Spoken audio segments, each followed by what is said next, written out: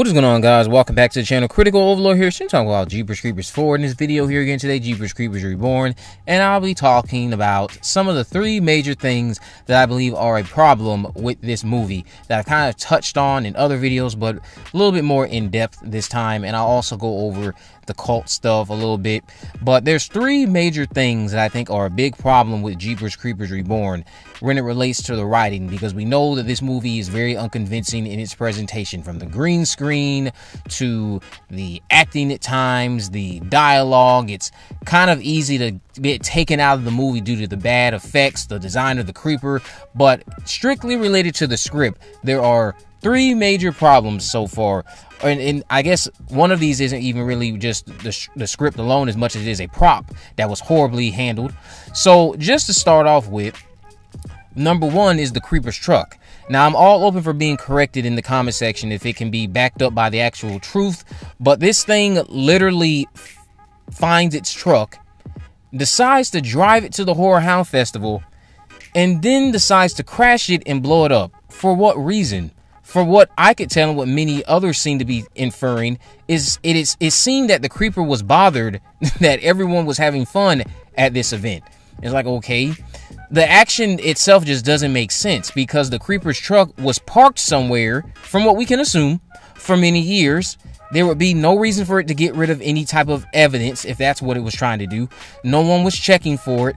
And again, if any part of the creeper did that to remove evidence, that's stupid. It makes no sense, because all you had to do was simply leave it parked in the first place, you dumbass. It's just one of those aspects of the movie that just really make you question, why was this written in? Why is this character behaving like this? What did it get out of this? What was the purpose of that? Your truck was perfectly parked over here, unbothered. No one was checking for it. You decided to go crash it, maybe even possibly get rid of evidence, but why? No one was checking for it. The second thing is Dee Wallace and Gary Graham, who go missing in the movie.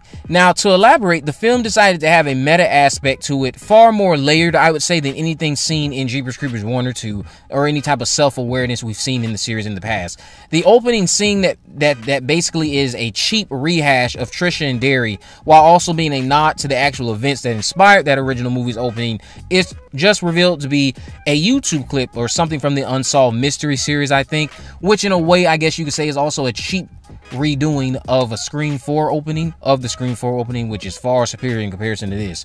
But here's the problem.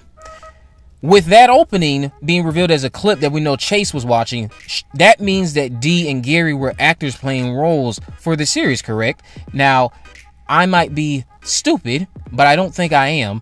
And when I'm talking about this, when you have a series titled Unsolved Mysteries, the things that they're recreating for the series, they're not being done by the real people. That's not something that I am ignorant to. That's something I believe is a fact, and I know many of you also know that that is the case. So if Dee and Gary were actors playing roles, why is it that later on it says that those two are missing? Like, how are the actors that played the characters of Ron and Marie missing?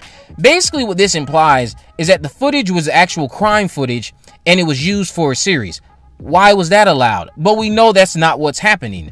The real Ron and Marie are the ones that went missing all that time ago, yet Jeepers Creepers 4 tells you that the actors playing them in this Unsolved Mysteries are the real Ron and Marie, and they went missing. It makes no sense. It makes absolutely no sense. It's the same thing as, you know, with things like the Murder Dahmer series on Netflix right now, and so many other things that relate to recreating real life events. Those are actors. Why are Dee Wallace and Gary Graham missing in the movie? There's literally a poster later on that says they are missing. Why are they missing if all that they were simply doing was playing the characters of real people who went missing? Like, it just doesn't make sense.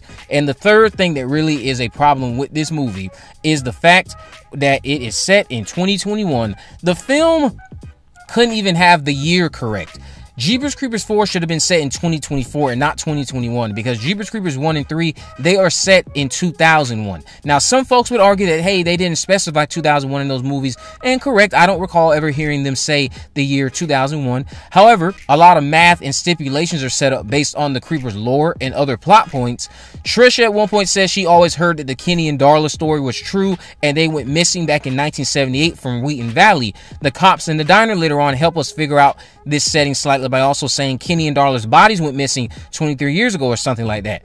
Giselle later on then seals the deal when this is taking place, with revealing where this is taking place, when she reveals that every 23rd spring for 23 days, the Creeper gets to eat. Thus, anyone who wants to be honest with themselves can conclude that 23 years ago, Kenny and Darla died. So if that was 1978, this is 2001. Thus, Jeepers Creepers 4 has the Creeper waking up far too early and has broken the cycle with zero explanation of how it woke up this early. Look at it like this. If you want to justify this as anything other than a clear sign of bad writing and lack of attention to detail, then I'll say basically, even though Jeepers Creepers never said it was in 2001, enough is still provided for you to find your X's and Y's. Like I know many of us excelled at in algebra class, if you ever took that course, because I know not all of us took algebra. I've learned a lot of people haven't taken algebra. But this movie just has so many things wrong with it, and those are like three major narrative hiccups that I just can't stand.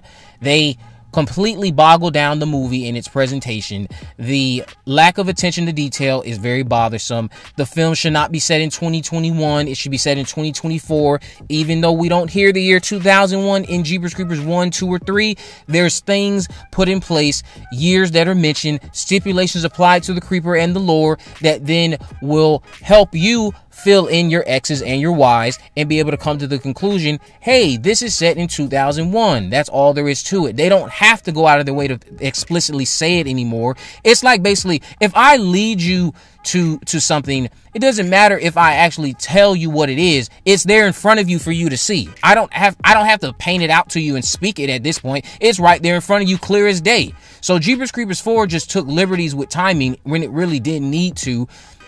And all these other things that just boggle the movie down, the effects, all these plot points I mentioned with the script here today, these three major ones. But let me know what you guys think about all of this down in the comment section below. What other problems do you see with Jeepers Creepers 4 narratively?